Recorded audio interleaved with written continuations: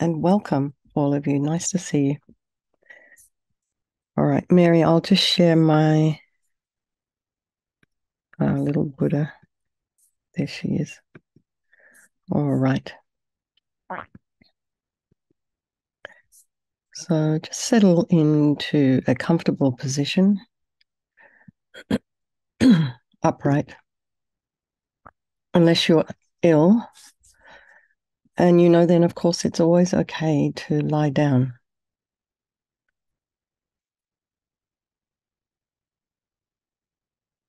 So if you are sitting on a chair, feet about a hip's width apart, sitting on your sits bones, the shoulders aligned with the hips. And if you are sitting in your regular cross-legged position, same, except your legs are underneath you.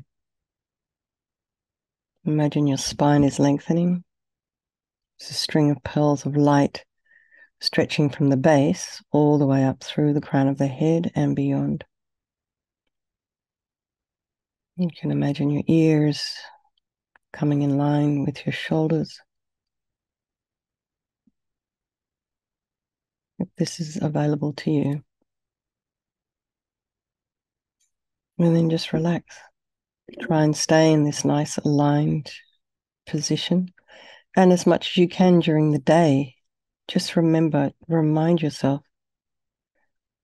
to sort of, actually, there's a note on my chiropractor's desk, stand tall. And it really is about allowing the energy and the blood and the oxygen and everything to flow through the body a little bit more easily.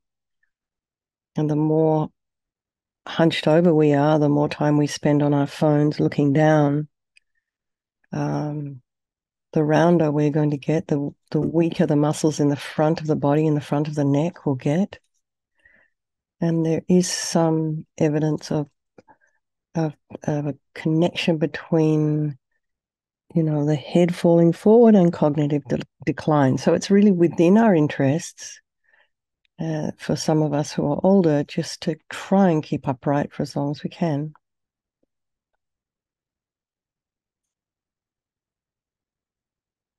Just go to the crown of the head now and relax the scalp, the forehead, the eyes, the nose, the cheeks, the mouth, back of the head, the jaw, the back of the tongue, the temples, back of the neck, and allow your shoulders and shoulder blades to drop down. Relax the throat, and the chest, and the belly, and all of your limbs.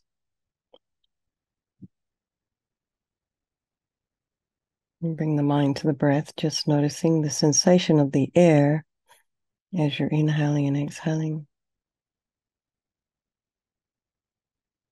Notice if there are any sounds in your environment. It's quite a bit darker here now in the mornings, so it's quite still.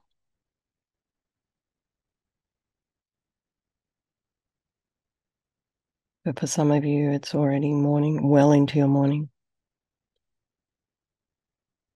So things are moving about, traffic, people, birds, animals, pets. So just allow all those sounds to be there.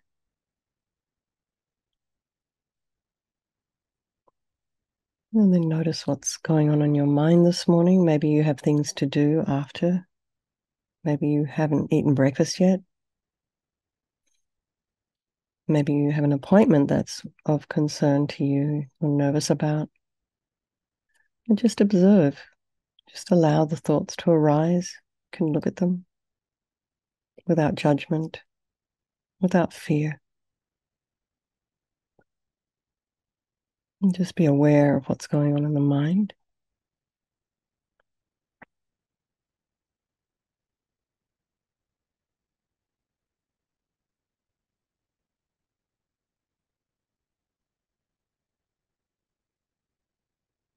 And then bring to mind all the people of our life, our loved ones, our beloveds. those people who we find a little bit more difficult, and then our strangers, and imagine they can all change place at any time due to impermanence. And remember, they're all equal. They all have this wish to be happy, this wish to be free from suffering, and having this extraordinary capacity for Buddhahood.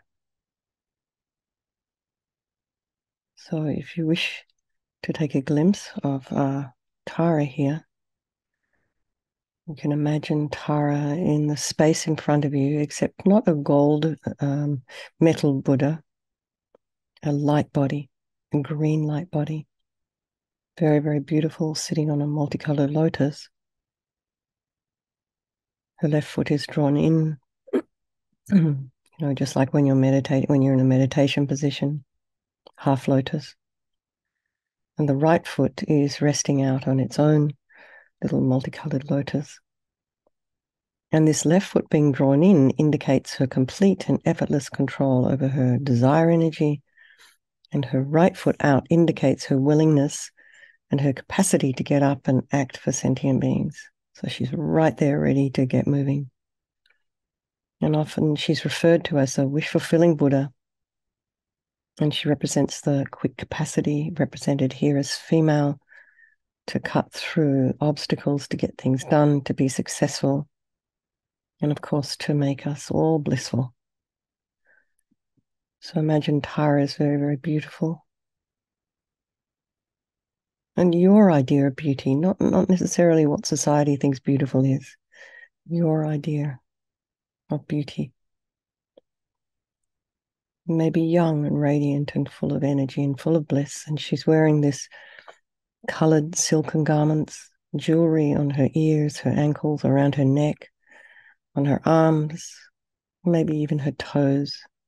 She also has that 5-pointed crown embedded with jewels.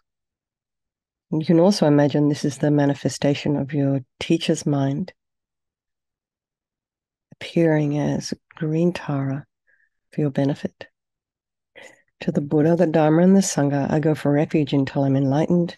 By this practice of meditating on Guru Tara, may I reach Buddhahood so as to benefit all sentient beings. So now we'll just imagine one chakra at a time, light coming, purifying and blessing. So we start with the body, and imagine Lama Tara sends powerful, blissful white light from the Om at her brow chakra. And this enters your brow and completely fills you. And imagine that all the problems and sufferings and heaviness of the body are purified by this light, and all the harm ever done to any living being with this body and all infinite past bodies is also purified, eradicated completely, not one atom left as we recite the mantra. Om tare tu soham. Om tare tu soham. Om tare tu soham. Om tare tu soham. Om tare tu soham. Om tare tu soham. Om tare tu soham.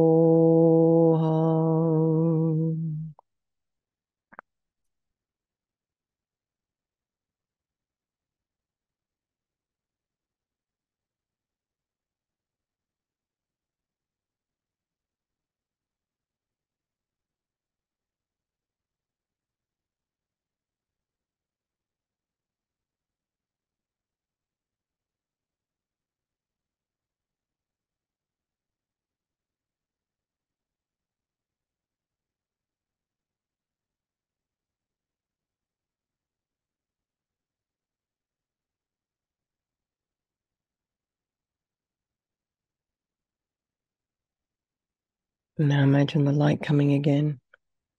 Except imagine you've become a blissful light body, just like Tara's body, indestructible. And just like it will be when you attain the deity's body, the Sambhogakaya. And imagine it's not possible to ever harm others with this body, only to benefit them. Om tare tu tare tu re so. Excuse me. Om tare tu tare tu re so. Om tare tu tare tu re so. Om tare tu tare tu re so. Om tare tu tare tu re so. Om tare tu tare tu re so. Om tare tu tare tu re so.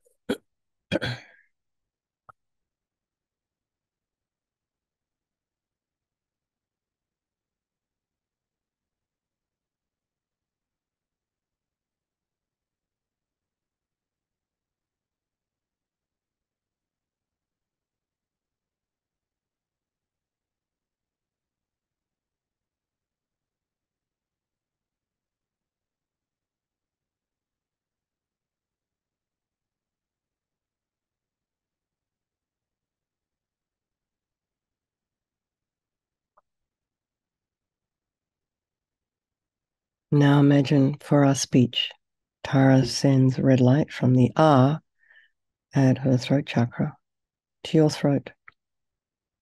And this purifies all the problems of your speech, inappropriate speech, useless speech, uncontrolled speech, angry, criticism, the inability to express ourselves appropriately, and all the harm you've ever done to any living being with the speech of this life and in infinite past lives is also totally purified, eradicated by the blissful red light. Not one atom left. Om tare tu re so. Om tare tu re so. Om tare tu re so. Om tare tu re so. Om tare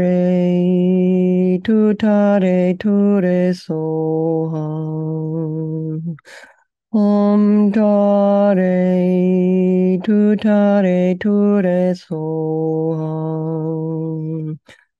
Om tare tu re so.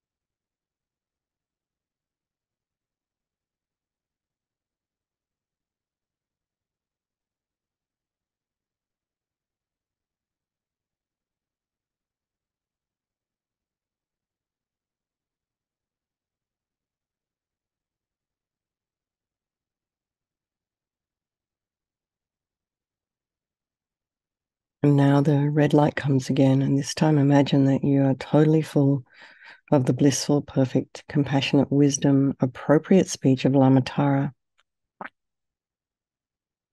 and that whatever sound you utter is necessarily beneficial to any living being who hears it. And all of this is your potential, and feel really full of this powerful energy.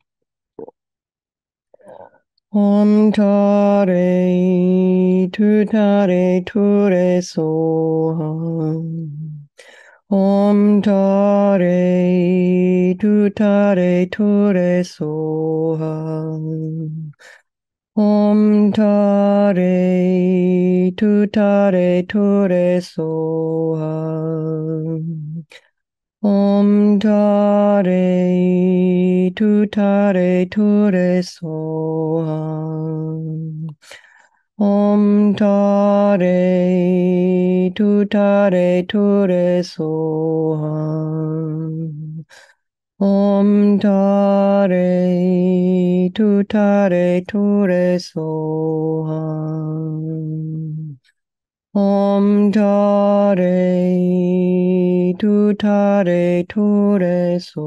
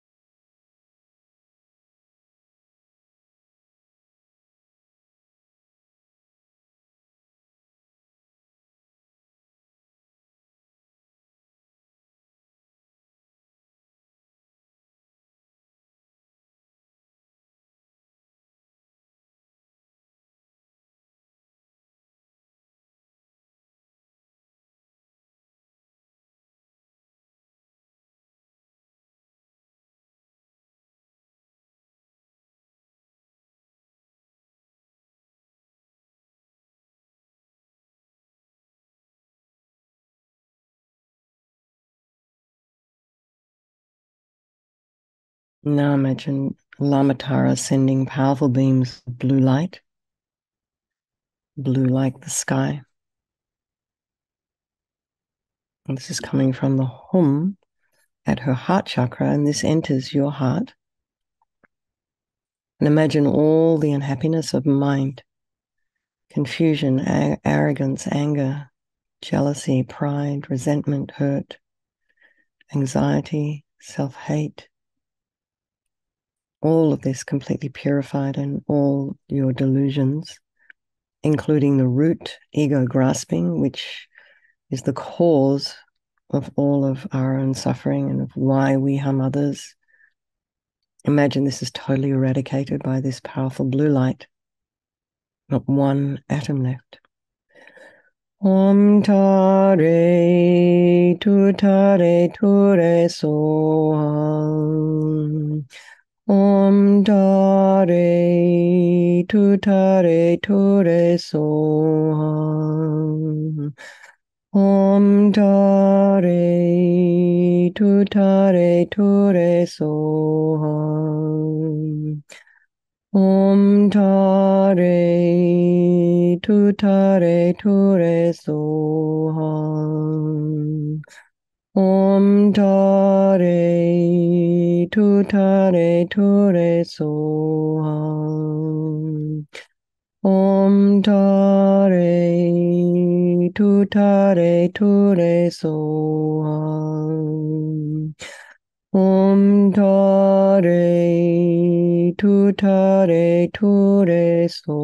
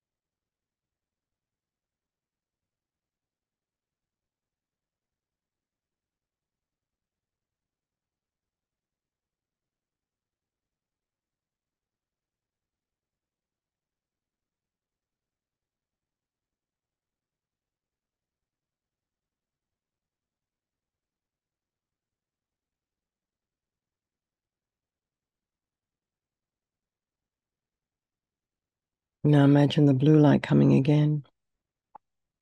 And this time feel full of the blissful, omniscient, compassionate mind of Lama Tara. And imagine all of this. This is my potential. This is who I really am. Om Tare Tutare Ture Soham. Om Tare Tutare Ture Soham. Om Tare Tutare Ture Soham. Om Tare Tutare Ture Soham. Om Tare Tutare Ture Soham. Om Tare Tutare Ture Soham. Om Tare Tutare Ture Soham.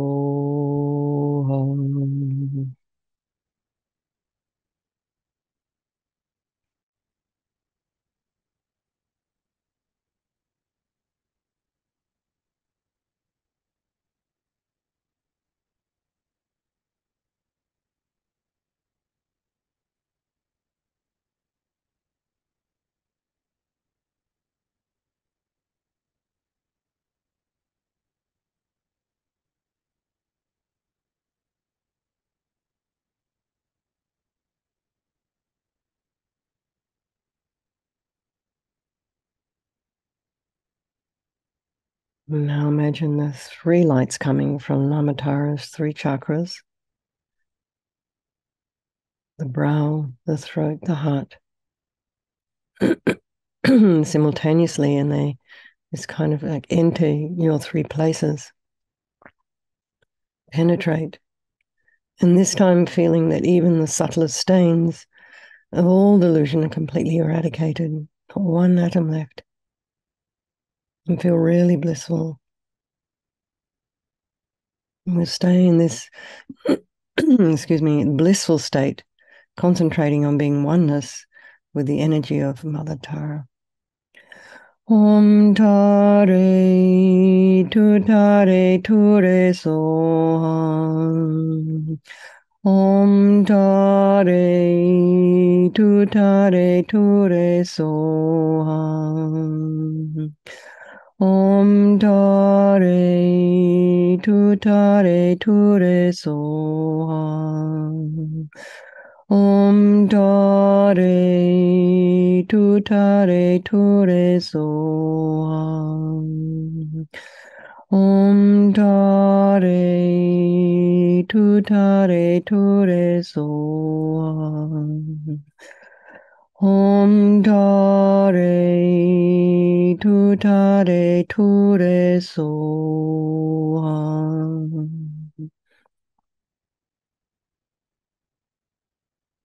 Now imagine Lamatara's lotus dissolving upwards into her body. And she comes to sit above the crown of your head, facing the same way as you.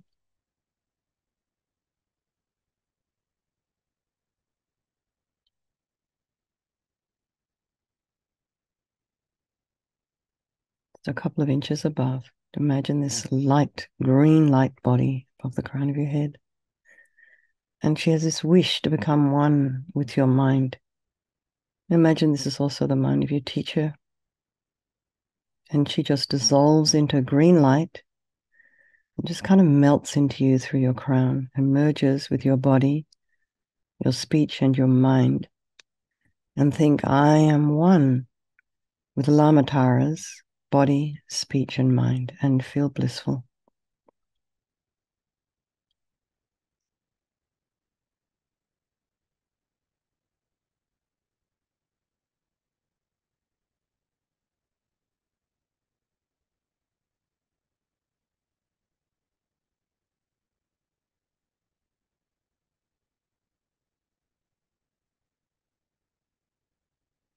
Now think, now that I am Tara, I must lead all these beings to enlightenment.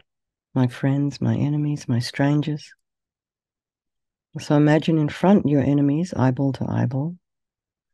In front to the left, your friends, and to the right and everywhere else, all the rest of sentient beings, the strangers.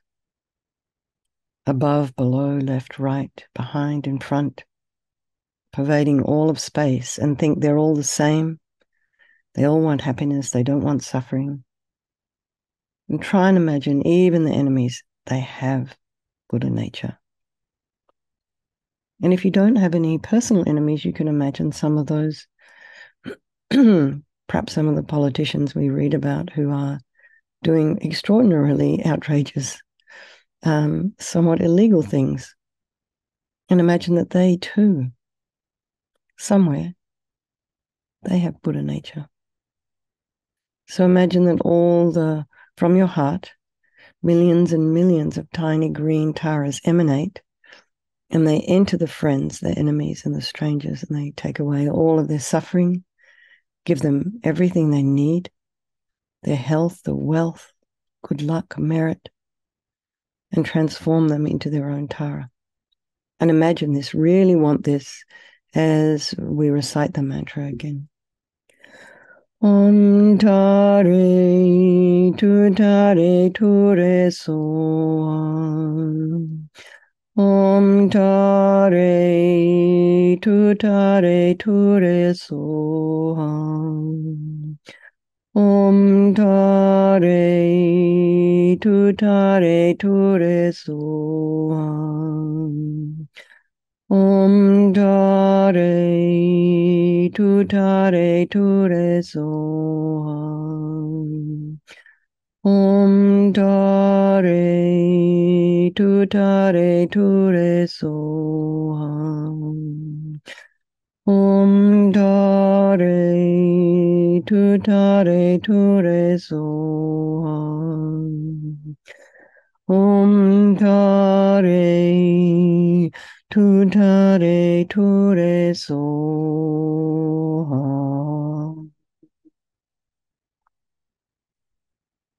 And imagine all these transformed Taras absorbing into you, enhancing your own Tara nature.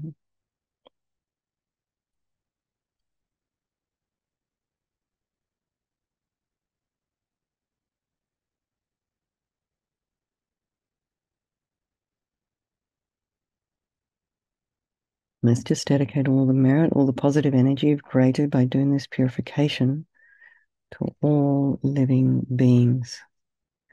And especially to our tooth people this morning.